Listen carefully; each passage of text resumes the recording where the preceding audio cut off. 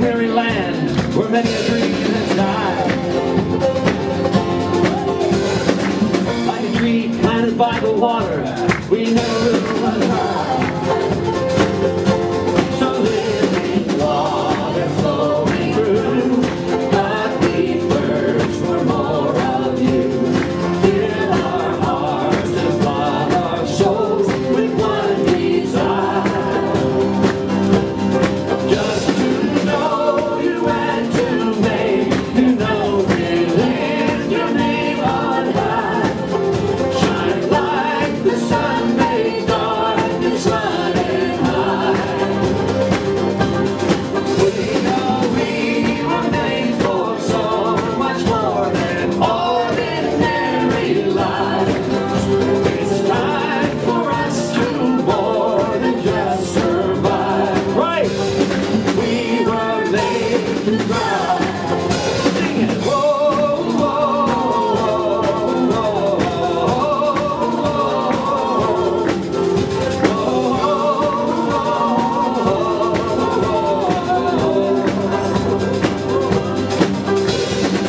into your word we're digging deep to know our Father's heart. Into the world we're reaching out to know just who you are.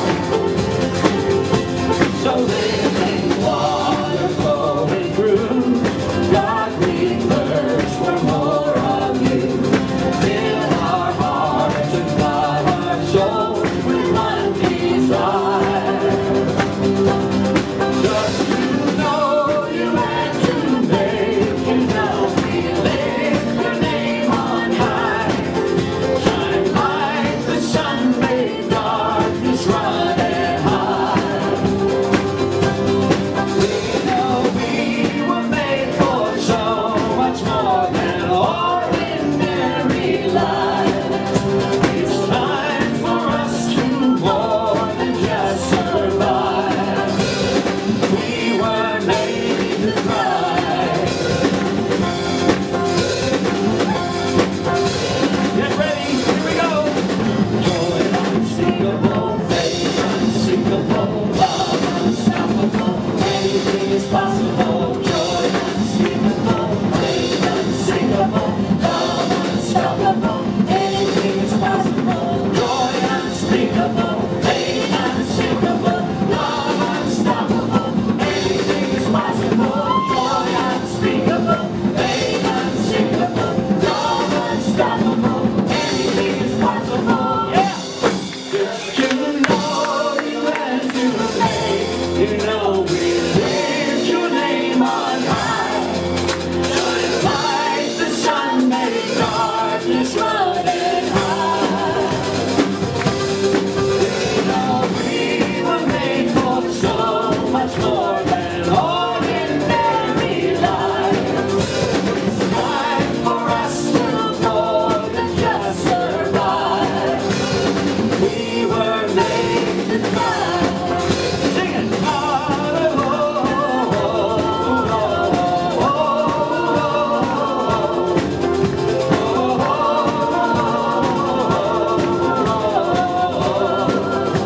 One more time.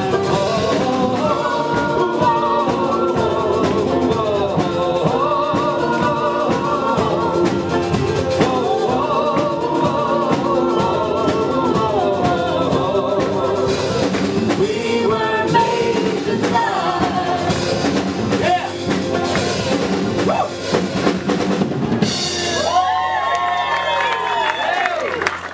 Okay, today I'm going to talk to you about Jeff and Chani. If we could, oh, we got the pictures going already. Good.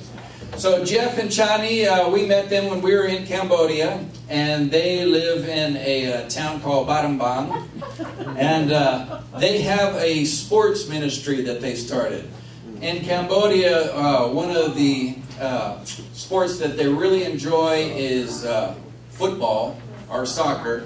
And lots of boys are into the football. So Jeff, he decided to start a Christian sports ministry and reach out to these youth. Now, he also decided to include girls in it. And they named the girls' side, which is about 20 girls, they named that the Mighty Girls program. And he told me here, he says, his Mighty Girls, they started as an outreach ministry so that the girls could be included into the sports programs. Today it has become so much more. Mighty Girls is a program that carefully accepts teenage girls from impoverished villages who are the most at risk of being sold by their parents into sex slavery. I remember when Janet and I were there, we had another missionary friend, and they were ministering to some people, and they wanted a new motorcycle. So they decided to sell their daughter to the brothel so they get the motorcycle. So now the girls on the in Mighty Girls program, they're not in that, but they're just very poor. And that's where people like to take advantage of people who are, poor. So that's the Mighty Girls, and then he has the Mighty Boys or Mighty Men program, and that's another 20 guys. And this last one here, they do outreach to the homes of the Mighty Girls and the Mighty Men, meet with their families, and try to get them to understand who Jesus is. And then he was able to also network with a lot of the public schools who like to do soccer as well, and they call that SALT. So this is the network that he's created of the public schools sports teams, and he is allowed to share the gospel with all of them. Wow.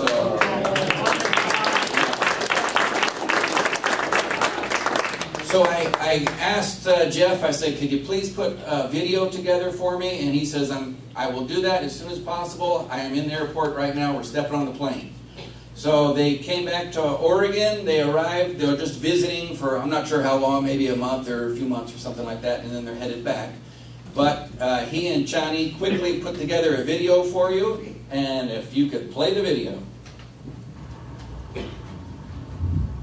Hello, Four Seasons Church. We are Jeff and Jenny Rasmussen serving God in Cambodia. We've just arrived to the States, beautiful States. We're so excited for our time to be here. It was quite difficult to leave Cambodia and come back because we have, the Mighty Men and the Mighty Girl programs, and right now the Mighty Girls, the 20 girls, they are just flourishing in their program, and it's really encouraging and really rewarding to work with them. On the flip side, our 20 rebellious teenage boys are in a difficult season right now, and it's requiring a lot of TLC to be caring for them and loving with them. But yeah, that's kind of where we are at with our ministry. What can they be praying for us about? Yeah, we would like for you guys to pray for us that this time we will have time to have a counseling and do debrief so we can have strength to come back home to Cambodia because we are working with 40 trauma young people, and it's cost us also. So we want to have refresh, and then when we go back, so we have strength to work with them. Yes, thank you so much for partnering with us and praying for us.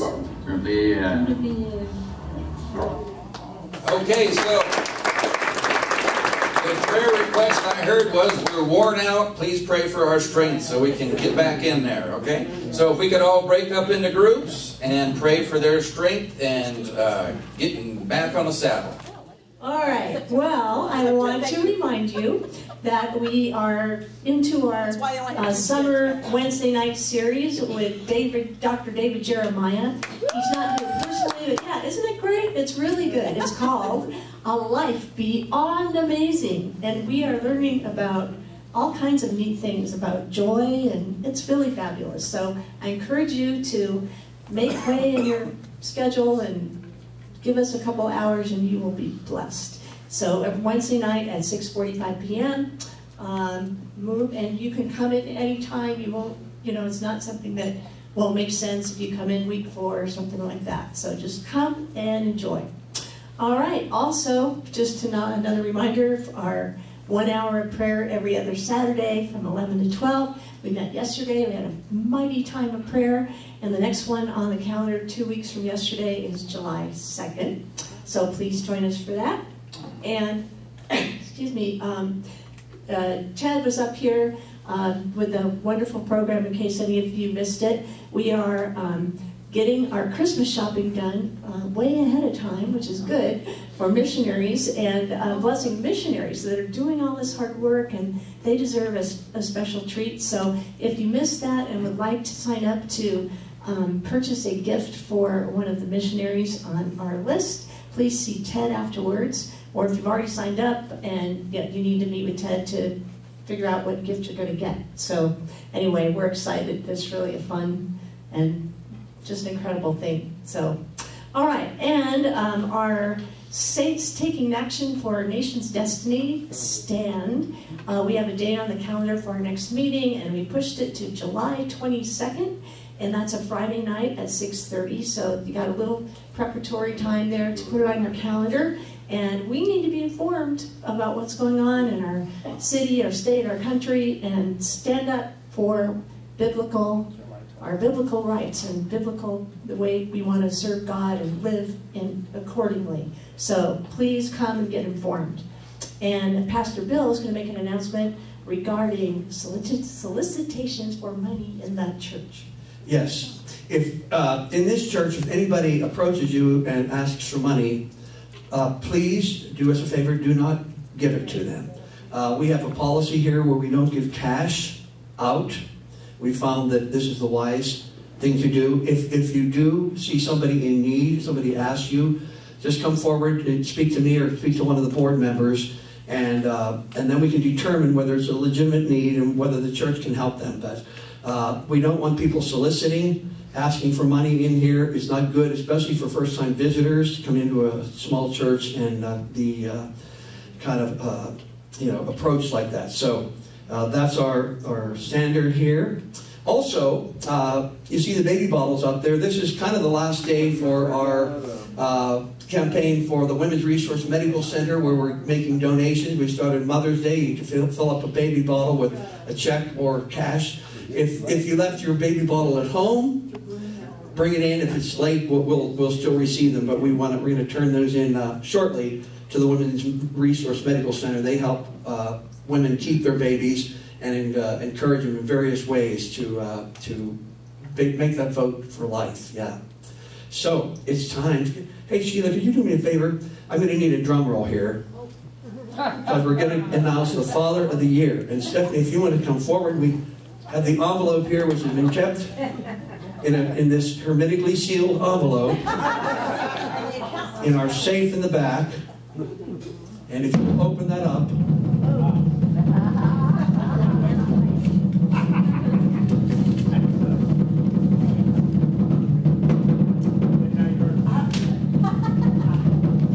and our Father, actually we have a tie this year. They're getting a tie? Ingmar Noose, who's between his children, and Ted McCreary.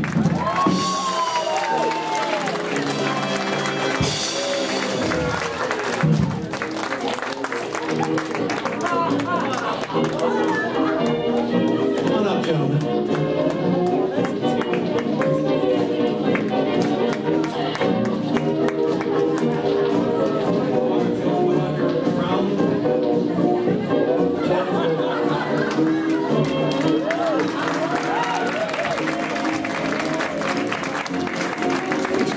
Daughter's camera there. She wants to head on there.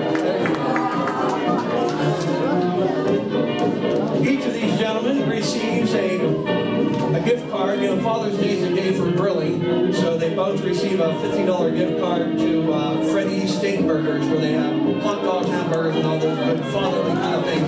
Give them another nice round of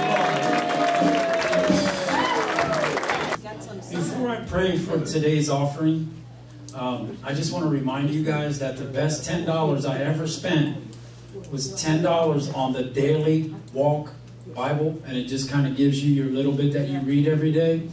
And I'm reading parts of the Bible that I would never have read before. Chronicles, Numbers, all the dry stuff that you fall asleep while you're reading it.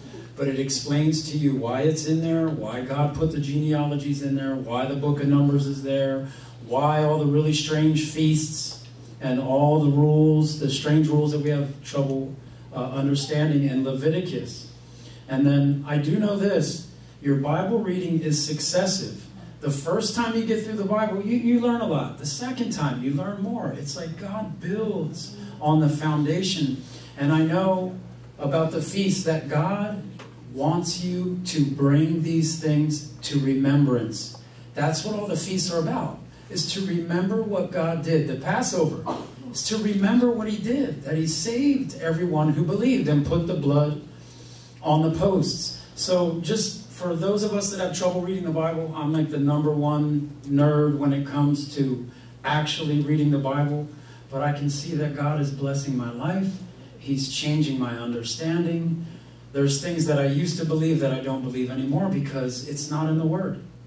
And so I just want to thank God that he's given us his Word, because it's a lamp unto our feet. Speaking of his Word, just real quick, because I have to be short and sweet up here, I'm going to read Psalm 113. Dear Heavenly Father, please bless the reading of your Word today, and may it reach somebody here that really needs you, Lord. Thank you, Jesus. Psalm 113. Praise ye the Lord. Praise, O ye servants of the Lord. Praise the name of the Lord. Blessed be the name of the Lord, from this time forth and forevermore. From the rising of the sun until the going down of the same, the Lord's name is to be praised. The Lord is high above all nations, and his glory above the heavens. Who is like the Lord our God, who dwelleth on high? Who humbles himself to behold the things that are in heaven and in the earth? He raises up the poor out of the dust, and lifteth the needy out of the dunghill, that he may set him with princes, even with the princes of his people. He maketh the barren woman to keep house, and to be a joyful mother of children. Praise ye the Lord. Hallelujah. Let's bow our hearts. Dear Heavenly Father, so thankful that we have a church like this, with a pastor and his wife who accepts us for who we are, Lord, as imperfect as that might be. Thank you that you extend your grace to us, Lord, and that there is forgiveness. We thank you, Lord, for all who turn to you. All manner of sin will be forgiven, Lord. We thank you for that, except blasphemy of the Holy Spirit. Lord, we ask today that you bless either the little amounts we can give or the great amounts. The bottom line, that it make it to the people that need to hear about Jesus. We pray. And the young couple that Ted was introducing us to, we lift them up to you, Lord. We pray that you multiply the works of their hands, and that the blessings, many, many souls, be saved. And protect those children, Father, from the predators that are all around. The enemy is real. Yes. Evil is real. And Lord, we thank you that we have protection in your Holy Spirit. We lift you up today. We thank you that you're blessing what we give today, Lord. In Jesus' mighty, mighty name, amen. Now let's pray the Lord's Prayer the way he modeled for us in Scripture. Our Father, who art in heaven, hallowed be thy name. Thy kingdom come, thy will be done, on earth as it is in heaven. Give us this day our daily bread, and forgive us our debts, as we forgive our debtors. And lead us not into temptation, but deliver us from evil. For thine is the kingdom, the power, and the glory, forever and ever. Hallelujah. Amen. Right. We're going to talk today again about launching out into the deep to receive a haul. And we began talking about the Holy Spirit, and I found this wonderful choir that sings about the Holy Spirit this morning and get our hearts ready for the message. So, Ron, if you're ready.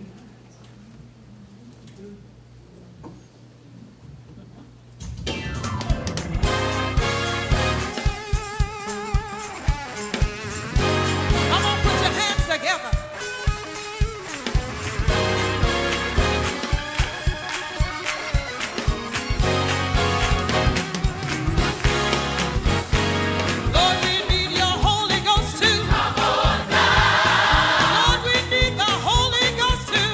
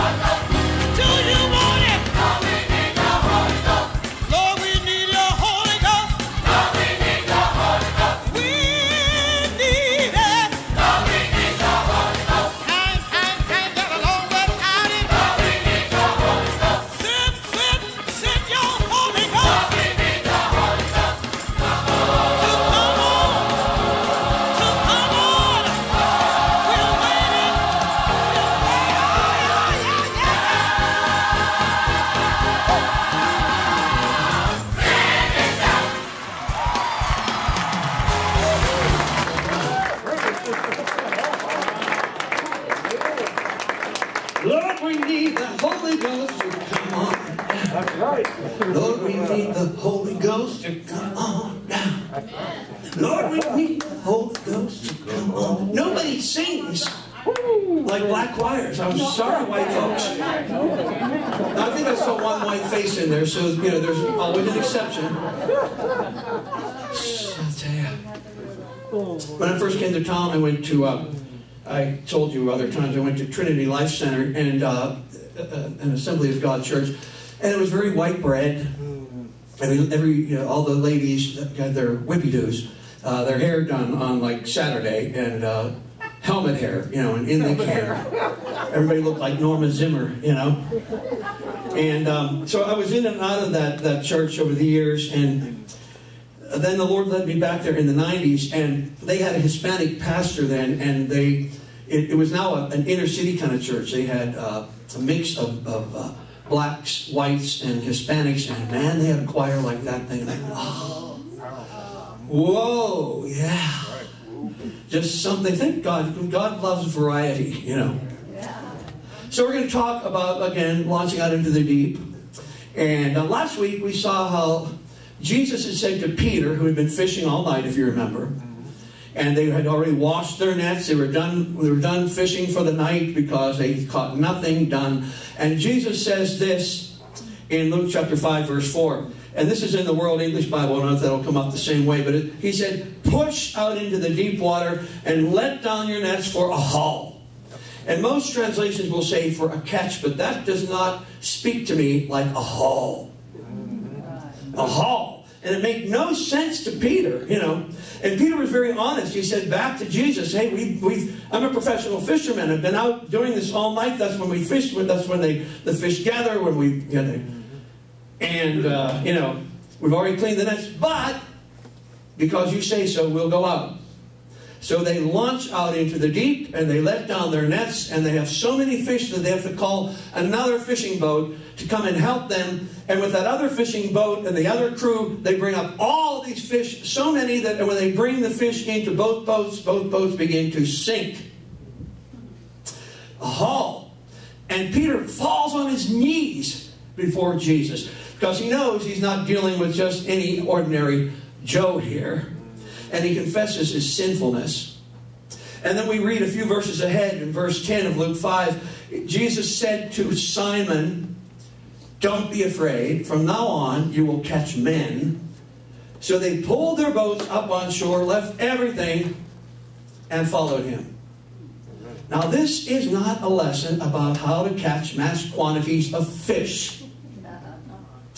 It's a lesson to teach those of us followers of Christ to go into the deep places of God, because that's where we will see the results for the kingdom.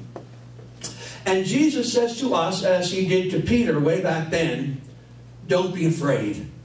In other words, don't be afraid to go into these deep places with God. There's nothing to fear.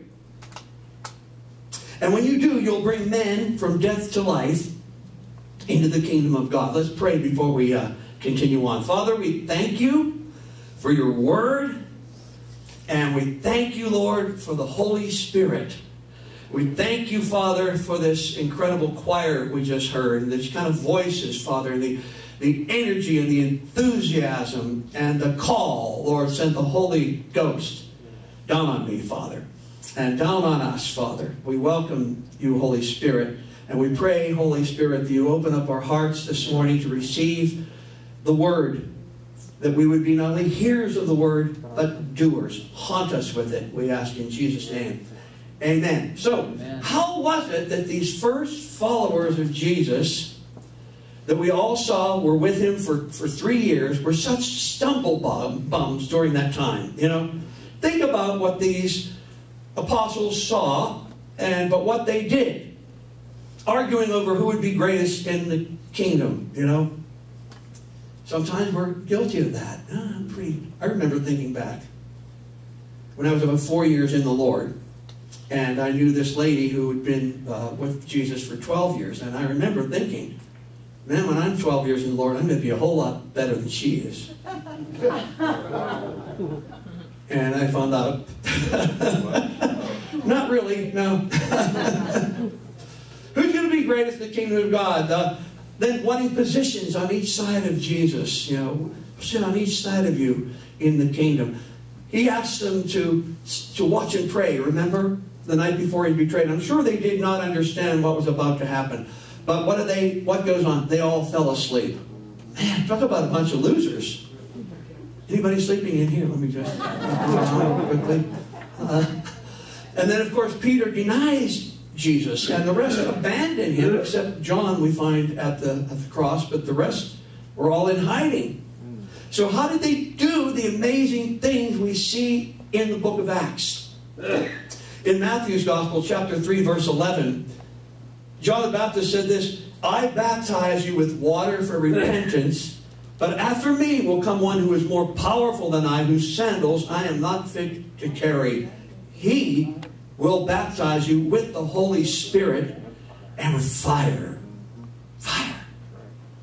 Jesus, when he was resurrected and spent 40 days with his disciples, had said this, recorded in Acts 1:8. He said to them, but you will receive power when the Holy Spirit comes on you, and you will be my witnesses in Jerusalem and in all Judea and Samaria and to the ends of the earth. Did you ever think about when he says, you know, they were in Jerusalem, so you're going to start there, and then it's going to go out a little further into Samaria, and it spreads. And that's the way it is in our lives. You do not know the impact when the Holy Spirit comes on you, and you are a witness. You have no idea how far that witness can go out. Because you speak to this one speaks to another, this one speaks to another. So we began talking a bit about being baptized in the Holy Spirit last week. And understandably, if you're a little nervous or scared about this deep place, remember that Jesus says, fear not. And I say to you, as the pastor of the Four Seasons Church, as we look into the baptism of the Holy Spirit and being full of the Holy Spirit, but that does not mean that our services will turn into some sort of spiritual Cirque du Soleil. Acrobatics, dancing in the aisle, a mosh pit of tongue talkers, you know what I mean?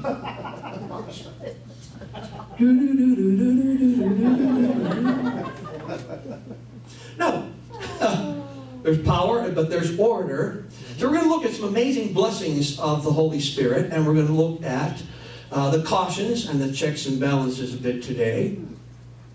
And I can say this, in the years since I came to Christ, 49 years ago, almost to the day, it was right around this time of year, sometime June or July. I remember exactly what went on, but I don't remember the day, you know. I hear a bird. I hear a bird. Ah, it might be a dove. Oh, it's your hearing aid. Yeah. It's the Holy Spirit. Okay, well, that's a nice sound, though. It's like the Holy Spirit coming down as a dove. You know? So, almost 50 years I've known Jesus, and about 6 months after I came to Christ, I moved out here. And I went to that Assembly of God church where I saw people raising their hands and heard about the baptism of the Holy Spirit. And in the years since, I've served in Southern Baptist churches, in the Foursquare Gospel denomination or fellowship. The last place I was a Lutheran church, just all over the place, but especially in the Pentecostal churches, in the Assemblies of God, in the Foursquare Gospel denominations. I never saw anything wacko. Now, I did see there'd be times where people would, there'd be a worship service and somebody would break into a tongue and everybody would go quiet, and you just hear this very bold, dynamic utterance that we didn't understand, and then a few moments after that person stopped, somebody across the room would come out with a very bold declaration from God. And everything was very, very orderly, and there wasn't jumping in the aisles or fits of emotionalism, and that can't go on in churches. I told Rich Ariola last week that we only have snake handling here twice a year now that we're Assemblies of God. So, we're going to look at some of the gifts of the Holy Spirit, and I'm going to share a few of my experiences. And this is in 1 Corinthians chapter 12, starting in verse 4. And Paul, the Apostle Paul, wrote to the Corinthian church and explained it this way. He said, there are different kinds of gifts, but the same Spirit. There are different kinds of service, but the same Lord. There are different kinds of working, but the same God works all of them in all men. Now to each one, the manifestation of the Spirit is given for the common good. The common good, in other words, it's to benefit the church. To one there is given the Spirit, through the Spirit, the message of wisdom. To another, the message of knowledge by means of the same Spirit. To another, faith by the same Spirit. To another, gifts of healing by that one Spirit. To another, miraculous powers. To another, prophecy. To another, distinguishing between spirits. To another, speaking in different kinds of tongues. And to still another, the interpretation of tongues. All of these are the work of one and the same Spirit. And He gives to each one just as He determines. So, this won't be an exhaustive teaching today. You know, we could explore this ad infinitum. But I'm going to touch on a few of these. The message of wisdom. There are times, and I think some people, the Holy Spirit comes and gives a particular person a specific gift or gifts. And then I think also there are times when the Holy Spirit will just give us individually at a certain time a gift for the moment. With wisdom, I can think of times when I'm putting a message together, and during the week, as I'm thinking about the Scripture, as I'm thinking about what God wants me to say, the Holy Spirit will just give me a certain, will remind me of something to bring forth to all of you. It's a word, it's the lips of the wise, you know, and that comes from the Holy Spirit. I think back when we were leaving the library, I kind of touched on this over the last couple of weeks, that we had 35 people. It cost us very little to rent the room there, and then we were going to branch out and lease something that was going to cost us thousands, but just really kind of a handful of people. And that was a struggle, you know, to think about that, to step out in that kind of faith. And I called this friend of mine, Danny Daniels, another pastor, and I said, does this make sense to you, this step?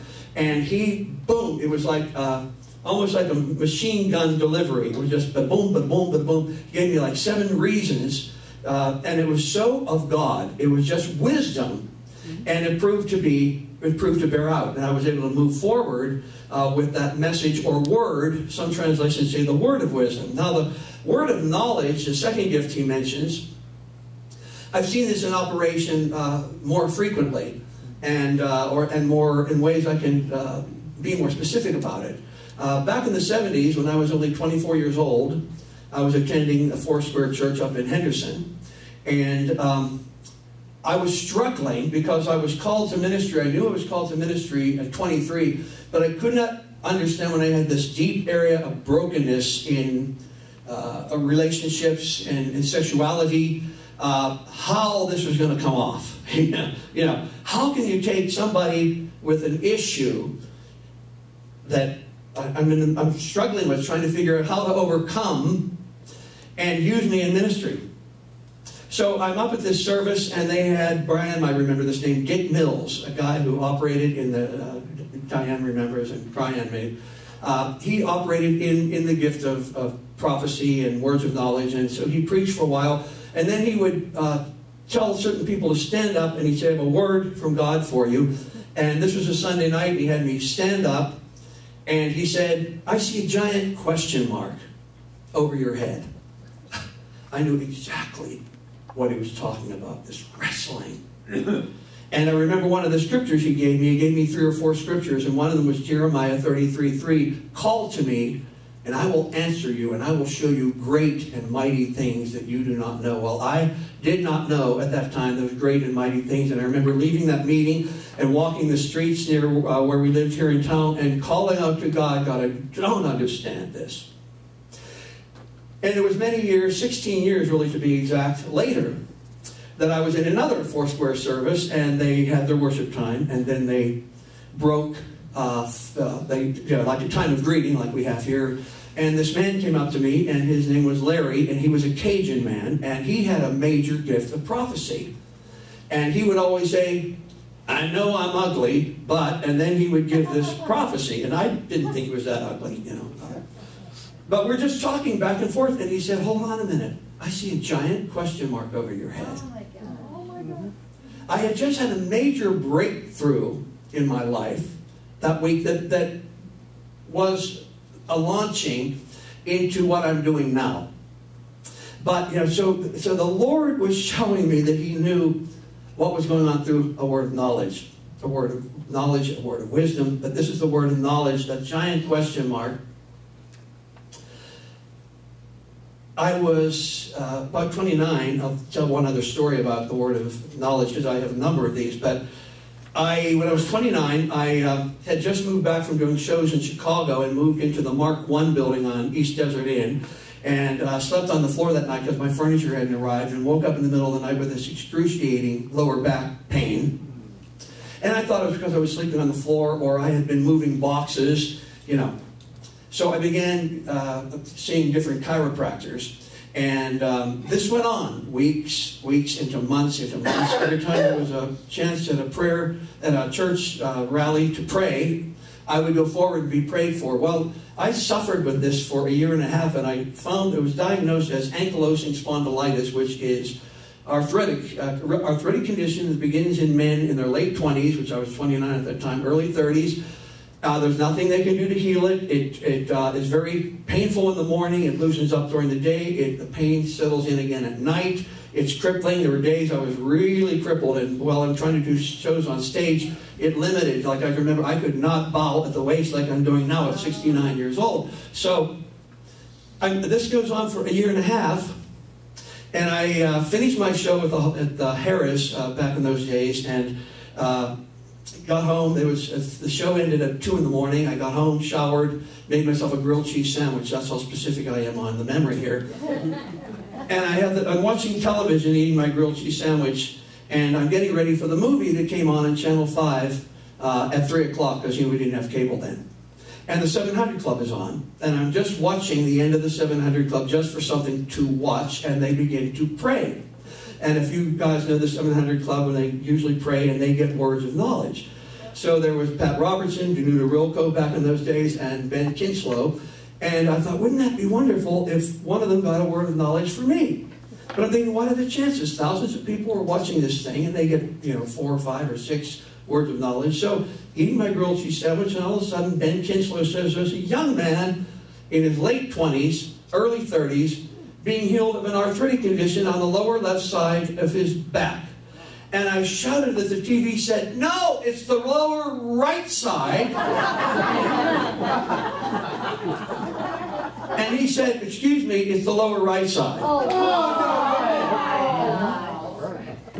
The show was taped. 2 weeks later, I had this townhouse. I got up, threw my clothes on, took the dog out on the front lawn, So the dog's doing his thing. And I suddenly realized I just ran down the stairs. I'd been running down the stairs for the last 2 weeks. I was healed. But that word of knowledge, then you know who did it. It wasn't, well, it just went away. No, there's a man being healed through this word of knowledge. It confirms. My friend Rita, they had a prayer group in here Thursday nights for quite a while, her prayer group, and Diane knows, it wasn't for the faint of heart. I mean, these people really prayed, and they did a lot of weird things, but they, and there was power. So she asked me one day, she said, darling, she was Dutch, darling, are you having any territorial issues at your church?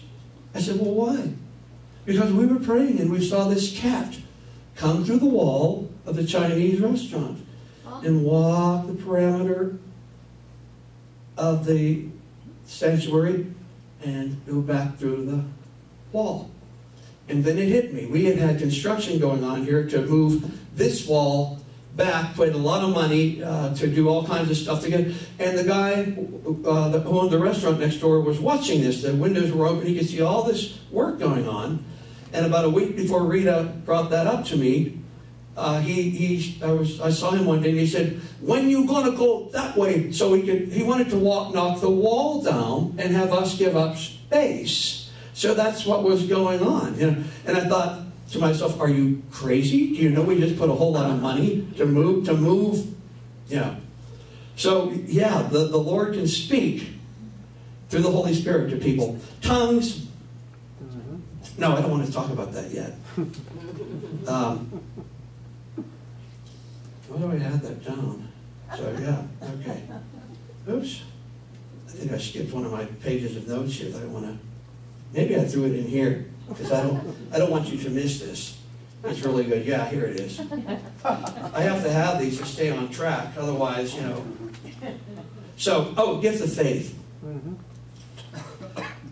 You know, all the steps we've taken in this church, I really believe is when God tells you to do something, He gives you that gift of faith to move forward, because you are really going out into places you have no idea how it's going to end up. It's like walking a tightrope without a net, you know. And I believe that's a big part of what God does when we're moving in a certain direction, that He gives us faith to move forward. When Stephanie and I got married, you know, and God spoke to my heart, and again, it was not an audible voice, but it was so strong that faith was put in me at 51 years old with a broken background to get married. And Stephanie in the same way. She's married, she's engaged to Larry, another guy, not the prophet I talked about, but somebody else. And I really believe that God gave us a gift of faith to move forward, because we had no guarantee of how things would work. But God gave there's an inner confidence in that gift of faith. Gifts of healing. Man, how many people remember Catherine Coleman when you see amazing, you know, amazing, an amazing ministry. And the Holy Spirit would just work in a powerful way. They would have their service, you do some teaching, there'd be worship, and then the Holy Spirit would begin to operate, and she would get words of knowledge, and she'd say there's a healing going on, this kind of a healing, someone's being healed of a throat cancer or a hearing problem, and she would locate the area of the room. You know, how does that work? She was based in our hometown of Pittsburgh. Well, I didn't live in Pittsburgh, but Pittsburgh was the closest big city. And she also would minister in Los Angeles. And right after I became a Christian, the Friday after Thanksgiving, way back in 1973, the lady who led me to the Lord and my sister and I, we all went down to a Catherine Coleman service. And this was the day after Thanksgiving. It's cold in Pittsburgh, you know, that time of year. It was just gray. Everything was gray. I mean, it was just like the sky came down gray onto the streets. The streets were gray. And yet when we got down there several hours before the service, there were people lining the streets to get into the service, and people on crutches, people in wheelchairs, people on stretchers. So when we went in, there's so many people there that we could not get into the main auditorium, and we went into an overflow room. So we could only hear the service, but you could slice the power in that place with a knife. And I'll never forget, she relayed a story of a man, because healings went on all throughout that service. And she related how a man had come into one of her services recently before that day who was a skeptic. A lot of people would come in who were skeptics, just, you know, what's this all about, this crazy stuff. And this man sat through the service and, yeah, this is weird, wacko stuff. Then he went home. And the next day he got up and took a shower. And when he came out of the shower, the bathroom mirror was steamed. And as the steam lifted, he noticed that there was no scar where he had had heart surgery. So on his next visit to the doctor, they ran tests where he had a pacemaker installed, and the pacemaker was gone. Don't mess with Catherine Coleman. Don't mess with the Holy Spirit. And that's what she always was very careful to say. It's the Holy Spirit. Not me. It's the Holy Spirit. Miraculous powers, I'll put this on hold because I haven't seen miraculous powers in operation. Maybe some of it's mixed in with gifts of healing. I think of like parting the Red Sea. I'm sure there are situations like that. Prophecy. Now, prophecy has several different meanings. One is when they talk about people prophesying in a service. Back then, in that first century, it was bringing the Word of God forth. What I'm doing right now is prophetic. It's prophecy. It's declaring the Word of God. It's teaching, preaching. But then there's also the prophetic, where this is what I see. God shows somebody something going on similar to a word of knowledge. That same man, Dick Mills, at another service I attended, had me stand up and said, God's giving you favor. I was, again, in my 20s back then. He's giving you favor.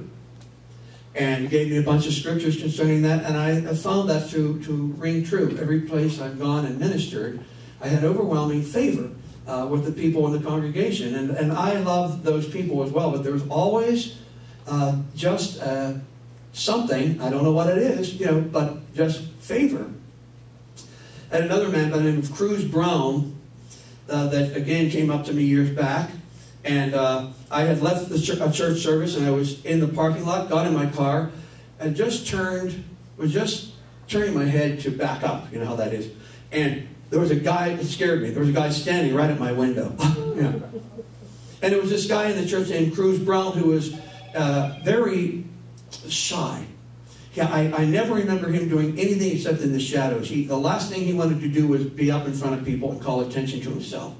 But he had this gift of prophecy, and I rolled the window down, and he said, I have a word from the Lord for you. The Lord's showing me that you're being led into ministry. And at that time, I was still performing. He said, the Lord is telling me you don't have to be concerned about your career. I was still in the middle of that. And he said, and you'll never have to worry about finances. And in the 18 years of this ministry, we have never had to beg for money. Ever.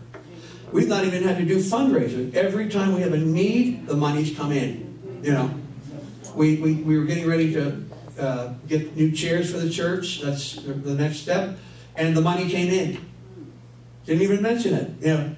Never have to worry about finance. But see, I can go back to that. I remember that. And it was God's finger touching me. It was prophetic. And when somebody comes and gives you a true prophetic word from the Lord, it will speak to your heart. It won't be like, now maybe once in a while it'll be, this is kind of crazy. But generally, the Lord is already doing something in you, and that's when you hear this expression, it witnessed to my spirit. That's what it did. I knew what this guy was saying was right. I'll tell you another little prophecy that I just think is wild. That same Cajun prophet that would always begin by saying, I know I'm ugly, but friend of mine, he was the associate minister, a young guy at the church, and he was getting married for the second time, and this Larry was at their wedding. It was Doug Linderman and Susan, and Larry went to them on their wedding day and said, you are going to have twins. And they thought, in that case, they thought he's out of his head, because Doug had been married, his first marriage. He'd been married 7 years, and he and his wife tried to have a baby, and it just didn't happen, and his wife had an affair with the downstairs neighbor, and she got pregnant. So he thought, problem isn't me. And Susan only had one ovary. Those twins are like 31 years old now, and one of them is in ministry with her father. So, yeah. Distinguishing of spirits. What I know of this in my own life is I have times where people will come into the church or certain places, but sometimes they come in here, and every time I'm around them, there's just something I can't sort out. Like something's off here. They can be really nice people. It's not a dislike. It's not a hate. It's not that. It's nothing. But I feel unsettled. There's something going on. Tongues and interpretation, and I know we're not, doing an exhaustive study here. Tongues and interpretation in 1 Corinthians 14, in the 37th verse, beginning there, Paul again says, if anyone thinks he is a prophet or spiritually gifted, let him acknowledge that what I am writing to you is the Lord's command. If he ignores this, he himself will be ignored. Therefore, my brothers, be eager to prophesy, and do not forbid speaking in tongues, but everything should be done in a fitting and orderly way. With tongues, how many speak in tongues in here? Yeah. So when we speak in tongues, there's my gift of tongues has always been a personal one where I will speak, talk to the Lord. I don't know what I'm saying. Sometimes it'll create an emotional thing in me as I'm rattling on, and other times not. And then there's a gift of tongues that's given for certain meetings where somebody, where the Holy Spirit just works in a very powerful way, and you hear somebody give a tongue, and again, it's always very bold, always boom, and then someone will give an interpretation, and it's a message from heaven, it's a message from God. Back in the 70s, I was at this 2-day seminar when the convention center was much smaller and the city was a lot smaller, and it was a wonderful Christian seminar. They brought men up from Melodyland back in those days, and so they had they had the morning teaching, and then they broke for lunch, and then we came back for lunch, and we had a worship time, and during the worship time, everybody was just praising the Lord and speaking in tongues, and we were just going crazy, and it was wonderful. And then the speaker got up, a man by the name of Walter Martin. Some of you may know him. He wrote a book called Kingdom of the Cults, and he dealt with the falseness of Mormonism, Jehovah's Witnesses, and various cults that claim to be Christian but really are way off from the Bible. So Walter Martin stepped up as we're just finishing all this worship time, and he said, "You are out of order." What? That kind of broke the good time, And then he directed us to 1 Corinthians 14:22. And it says this, "Tongues then are a sign not for believers, but for unbelievers. Prophecy, however, is for believers, not for unbelievers. So, if the whole church comes together and everyone speaks in tongues and some do not understand, or some unbelievers come in, will they not say that you are out of your mind?" But if an unbeliever or someone who does not understand comes in while everybody is prophesying, and that is declaring the Word of God, will he not be convinced by all that he is a sinner and will be judged by all, and the secrets of his heart will be laid bare? So he will fall down and worship God, exclaiming, "God is really among you." So even though I speak in tongues, and a number of you others do, I don't think it's a fitting thing for a morning service. Now, if we're between music, if we're praising God and you're saying hallelujah and these sort of things, and you quietly just go into a little bit of a tongue, without making a show of it, that could be appropriate. But now when we have our prayer meeting Saturday morning, anybody rarely speaks in tongues, but you're welcome to there because it's a closed group of people, and it may even some people will not understand it. And again, if you are praying in tongues, in that kind of a situation, you have to be considerate because none of us can understand it. And it's wonderful that you're speaking to the Lord, but the rest of us, when we're coming corporately, can't. And the Apostle Paul again said this in 1 Corinthians 14, beginning in the 18th verse. He said, "I thank God that I speak in tongues more than all of you. But in the church, I would rather speak 5 intelligible words to instruct others than 10,000 words in a tongue." How clear is that? So let's remember that it's Jesus who wants us baptized in the Holy Spirit. And it's Jesus himself who baptizes us in the Holy Spirit. And the Holy Spirit gives us power to live a triumphant life. And the gifts of the Holy Spirit are given to bless the church. And certainly we want blessing in the church. So other gifts are listed in 1 Corinthians 12. Other giftings, like some are apostles, some are pastors, various stations. So there are other things we could talk about this morning, but we won't. But often what causes people to shy away from launching out into the deep with spiritual things is seeing these gifts abused or used in a manner that's putting on a show. And we've all seen televangelists that kind of wear like a certain kind of uniform, or costume. And then they seem to just push people over, Maybe I'm the only one that saw that, but one of my pastors, Bud Higginbotham, he would have a man that used to every week have a message, in the worship time, and he'd go into a tongue, and then he'd give this word from then he'd interpret it, So one day Bud was out behind the church before church service, and he saw the guy rehearsing what he was going to declare from the Lord, So he stopped that, And if you read through Acts, you'll see the Holy Spirit coming on people, and you'll see people speaking in tongues all throughout the book of Acts, but you won't see them doing anything weird, really. It's supernatural. We'll see things that are supernatural, yeah. When you see a lame man healed, and walking and leaping, praising God, that's supernatural. But it's not weird, if you know what I mean. It's real. It's real. When God's doing something, it's real. I've known times of spiritual ecstasy. And I've had some exhilarating times in the Lord. I've had amazing answers to prayer from time to time. But most of my life in Christ has been very subdued, Many, many days have just been tedious and monotonous. And it's called discipline.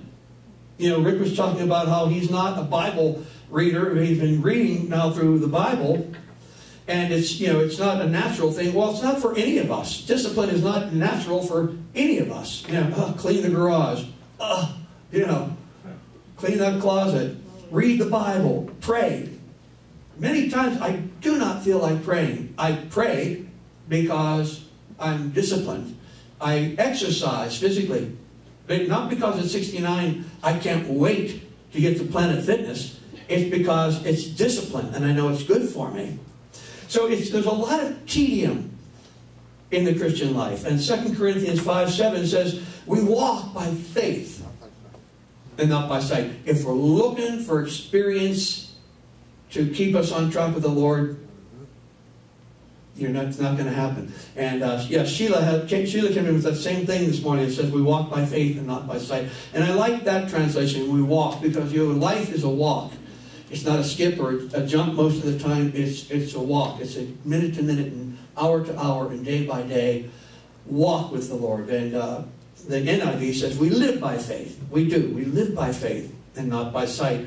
And there are dramatic things that happen. And I'll say, if you want to read a dramatic experience in the Lord, read 1 Kings 18, where you see Elijah on Mount Carmel facing the 450 prophets of Baal and the 400 prophets of Asherah. These were a god and goddess of fertility.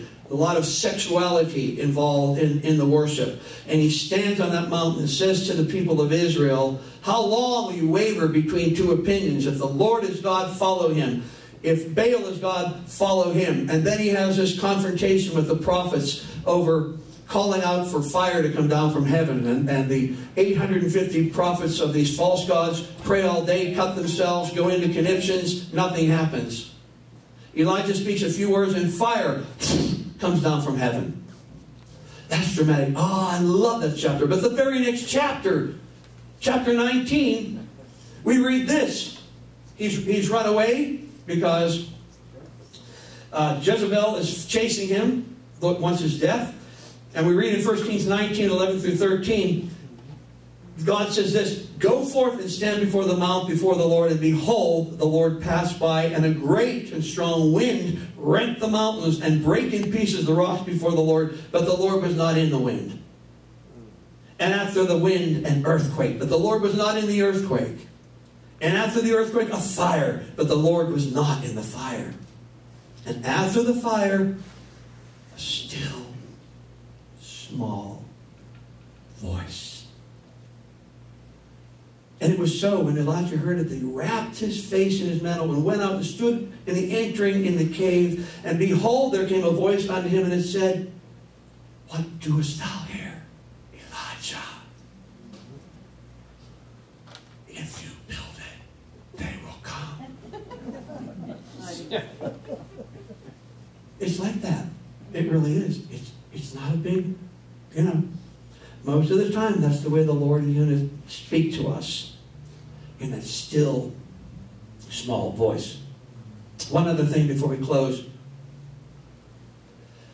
The disciple Thomas had seen incredible things. Imagine Imagine walking, sleeping, eating for 3 solid years with Jesus, what he heard.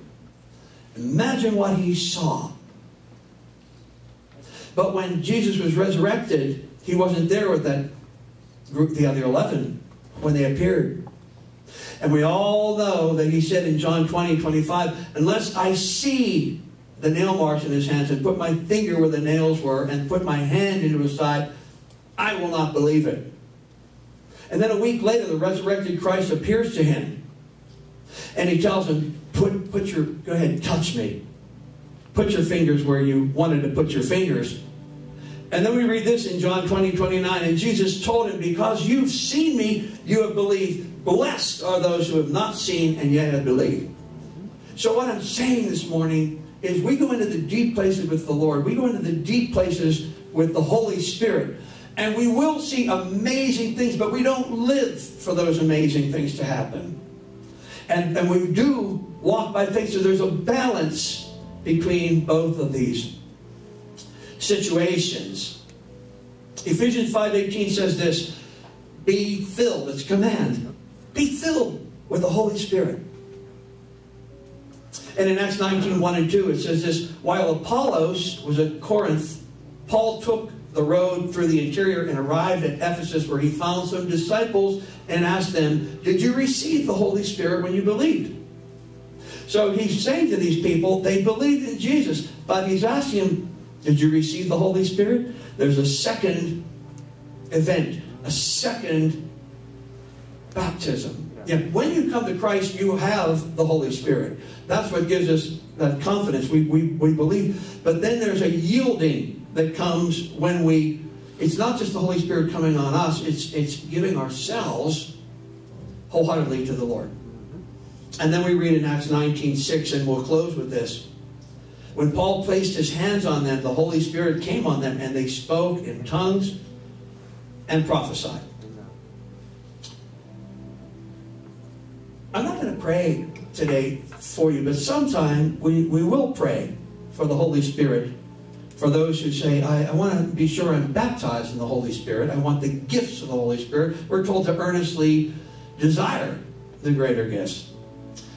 But that's another time. But I would encourage you to do this. Begin to seek the things of the Holy Spirit. Go home in your prayer closets, and maybe you could do like me years back, where I did not understand this baptism of the Holy Spirit, but I kept seeking, I kept asking God, baptize me in the Holy Spirit. I read things about the Holy Spirit, and then eventually I got baptized in the Holy Spirit. And it doesn't end there. We keep yielding ourselves again and again for the Holy Spirit to be in us, to be full of the Holy Spirit, to operate in that power. Let's close in prayer.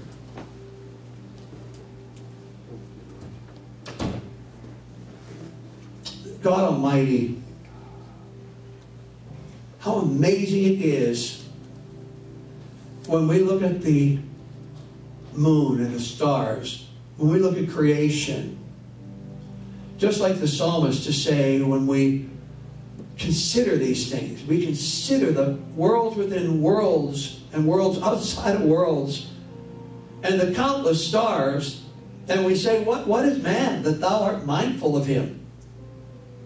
And yet you are, Lord. You want us to know you, Lord. You want us to walk with you the same way Adam and Eve walked with you in the cool of the day in that sinless garden.